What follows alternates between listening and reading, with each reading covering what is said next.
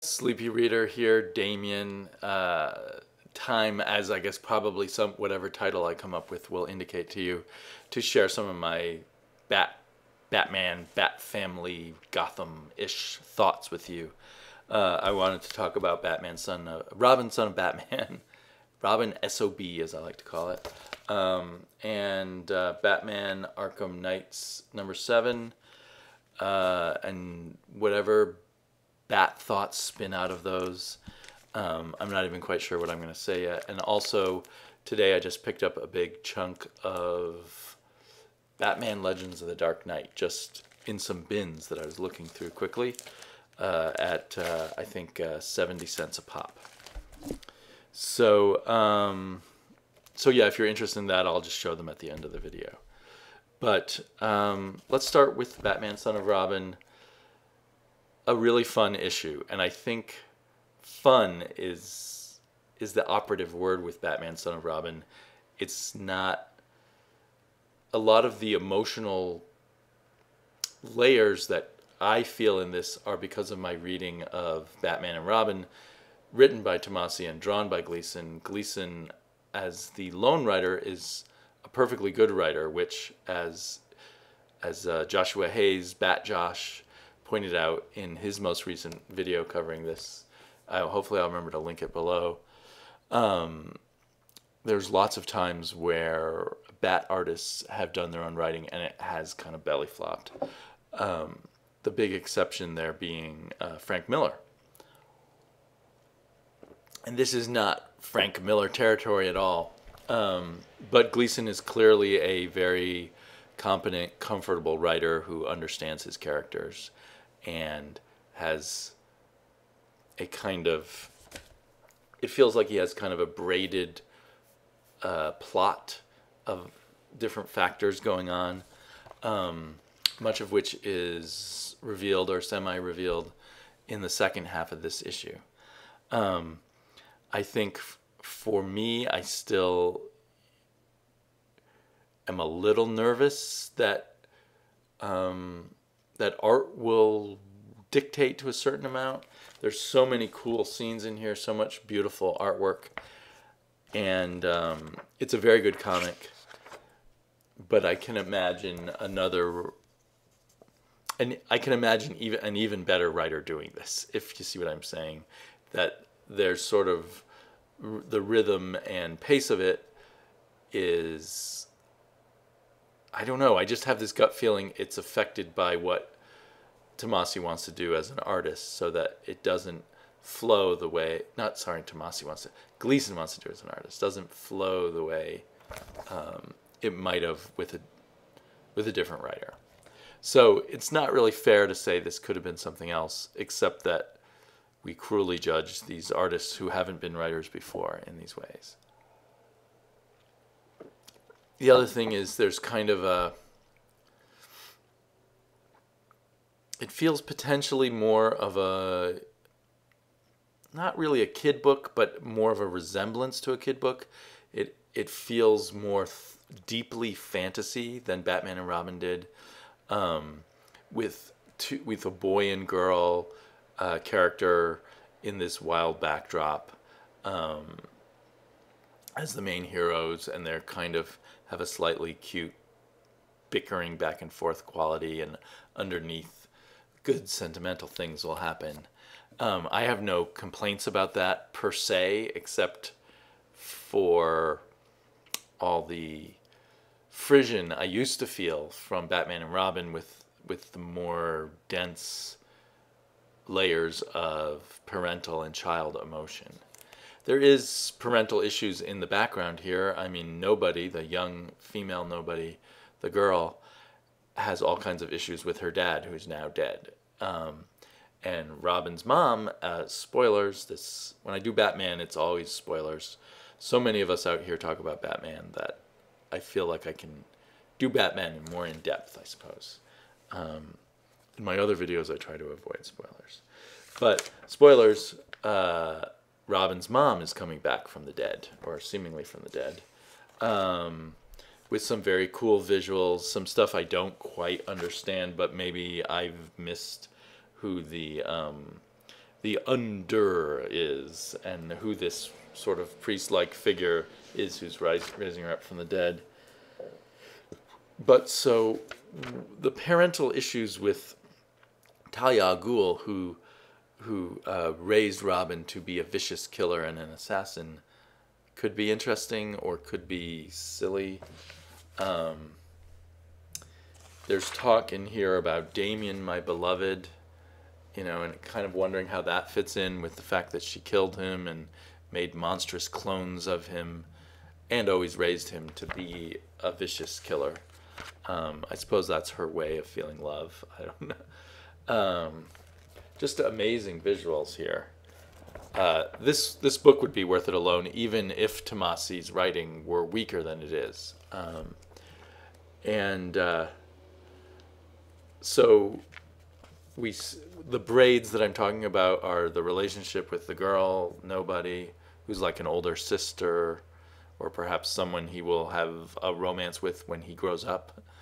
And this whole idea of his atonement for his year of blood that he did for his mom, and then his mom coming back, and then we see at the end Deathstroke is going to be in the mix. I sort of feel like that's all going to be in more for fun than for the emotional impact. That I feel like Tomasi's, like I said, Tomasi's aim, his central aim seems to be more like a kid's fantasy book. I love that kind of thing, so no real complaints there.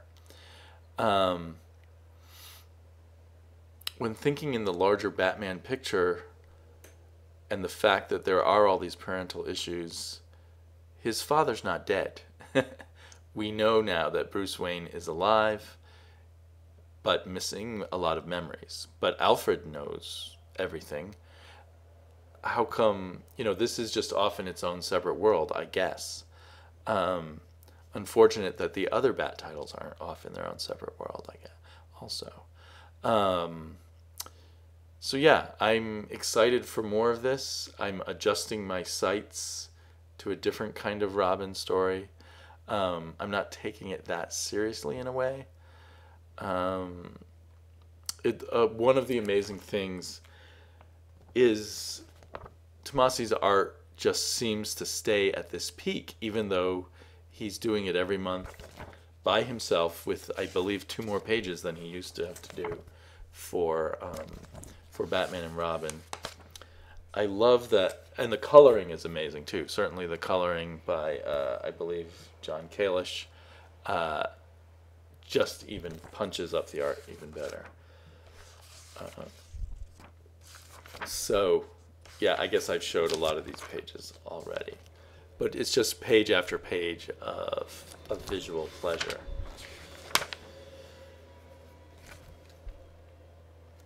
So, yeah, there's that. I think it's hard to let go because they kind of promise it at times, of the idea of this cohesive Bat world.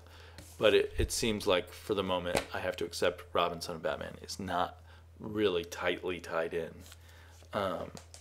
to the other Bat books, which is ironic that I would even complain about that, since I complain about the bad effect of being tied in, that books like Detective and Batgirl, the effect of those, and probably if I read it, Superman and Batman, Superman, and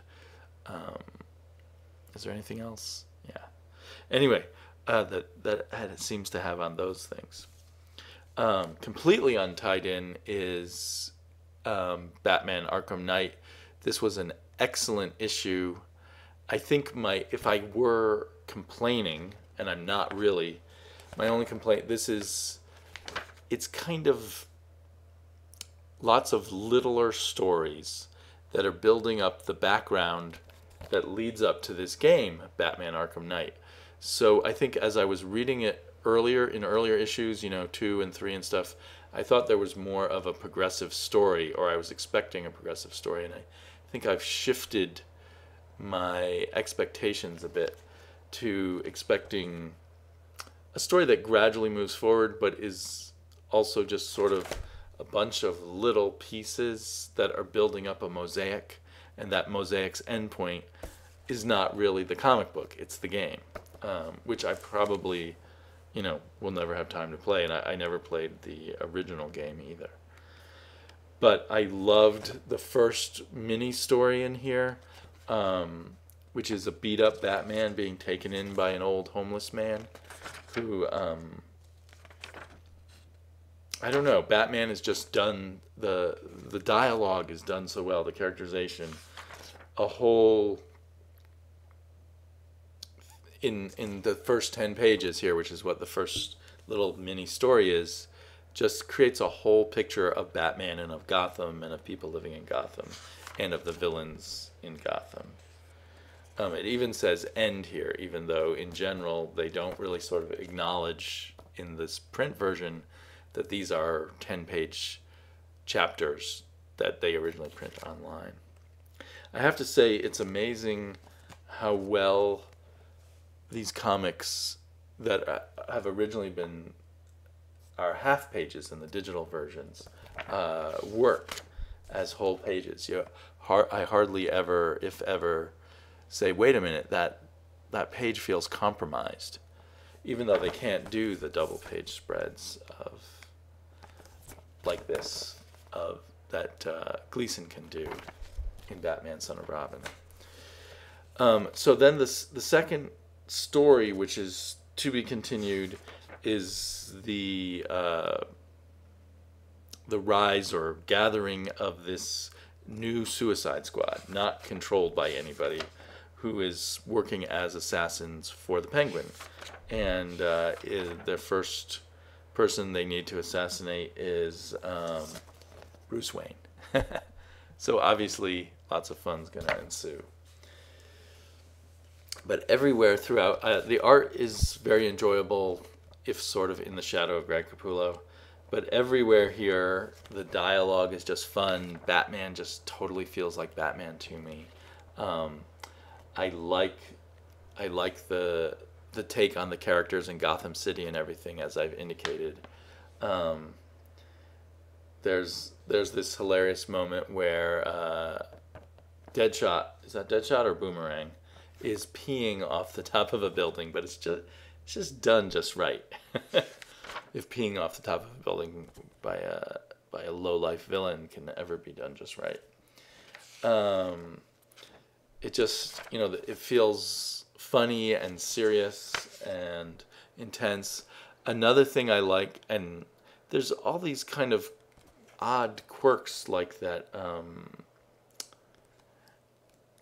people are trying to convince James Gordon to run for mayor, and it looks like he's taking that idea pretty seriously. Now I can't find that page. And I have to say, I just immediately thought about, when I saw Gordon, darn it, why can't I find that? How much he looked like I feel like Gordon should look, unlike the young, uber fit guy that we're seeing in the current Batman. Yeah, he looks like someone maybe in his late 50s, and that's how I feel his role should be. There's this really cool moment where Batman is doing, or Bruce Wayne is doing these crazy chin-ups. Dang.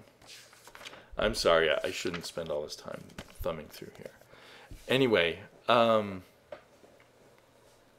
another thing that I really like here is that Batman is possibly still kind of a legend. People aren't really sure if he really exists or not. The elderly homeless man says, even if you don't exist, I believe in you, because you're what I want Gotham to have. I really like that moment, and I like some other moments where Batman's a shadowy figure, and it made me think about twice from Snyder, once in Batman Eternal and then again in Endgame, the whole city of Gotham acknowledges Batman, we are Batman, or we love Batman, or various things where Batman is acknowledged as this beloved figure. And it just doesn't sit right with me when I think of it. I mean, it's a powerful emotional moment, but in a way, that's the end of Batman, when everyone loves him and everyone believes in him, because he should be in the shadows. He should be a myth to most people, and he should be someone that most people, or a lot of people, don't believe is really a good guy, just a maniac in a mask or something. And when you tear that away, you take away something from Batman. And in the same way, Batman should be this human-sized figure fighting crazy, difficult criminals, but on a more human level, which is how it feels here. Because in like Batman Eternal, we found out he has these satellites that can show him where anyone is in Gotham. And he has a red sun, a miniature red sun in a glove whenever he needs to fight Batman.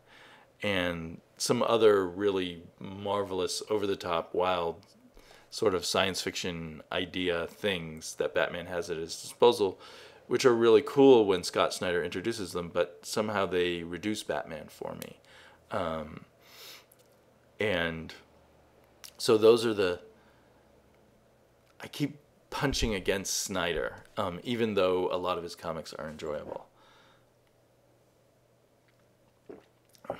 So yeah, those are the thoughts that I had today while reading these Bat books at my lunch break.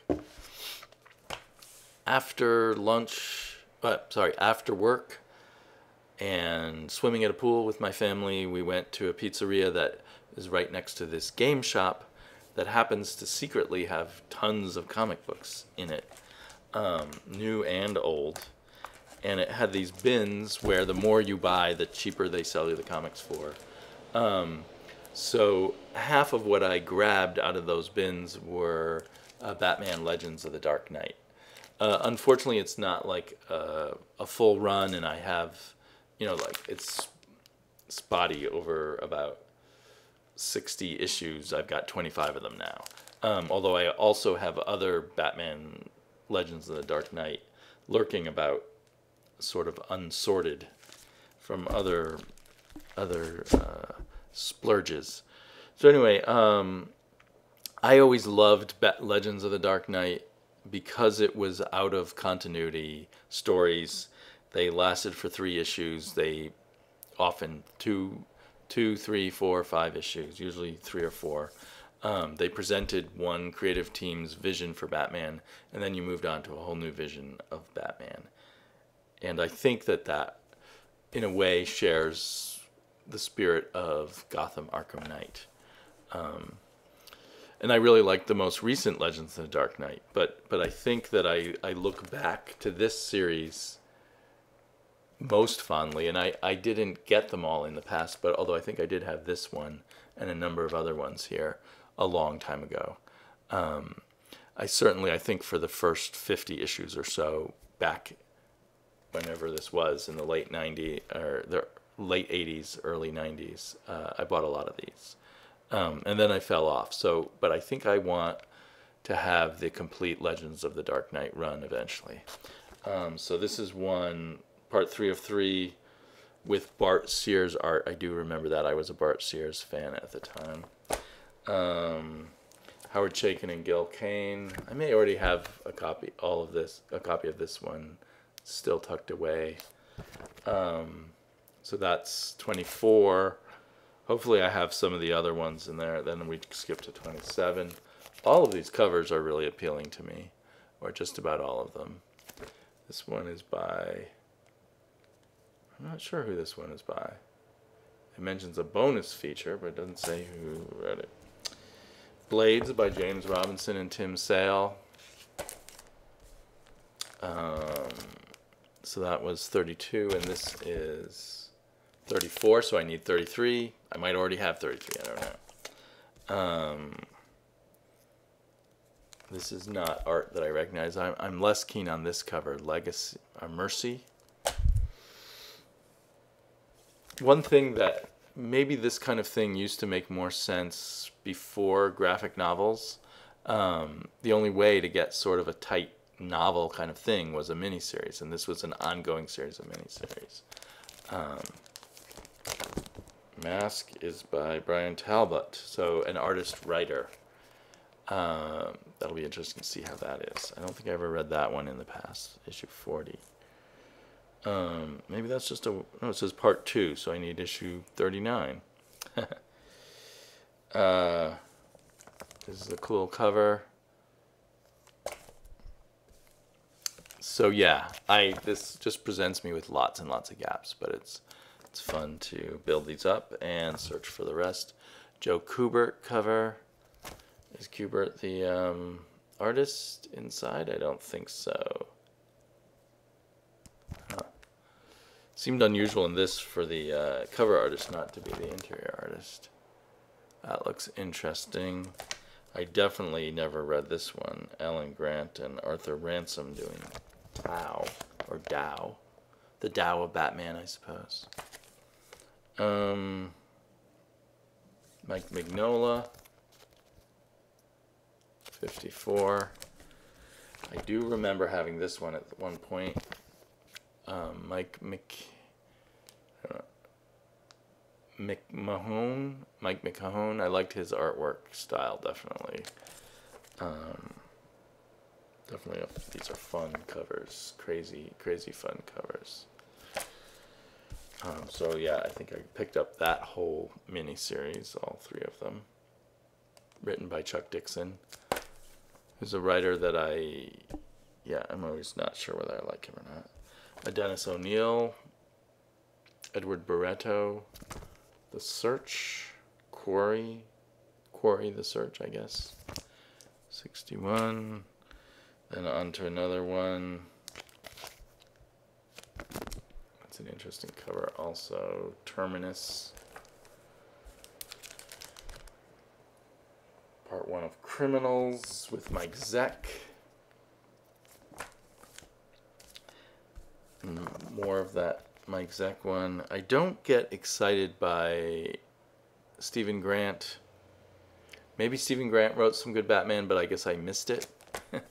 So I think of Stephen Grant writing kind of filler material. James Robinson again. That's a cool cover. Looks like a werewolf story. Well, it's called Werewolf. And I've got part 1 of 3 and part 3 of 3. And then I'm very curious about this. I've certainly never seen this before. Engines by Ted McKeever, who's really quite a fringe artist at the moment in the world of comics. But they invited him in to do Batman. And here's part 2, which I think this might be my favorite cover of the whole thing. So this almost has the look of maybe an Elseworlds kind of Batman. So yeah, I'm psyched for all this. I think right now I feel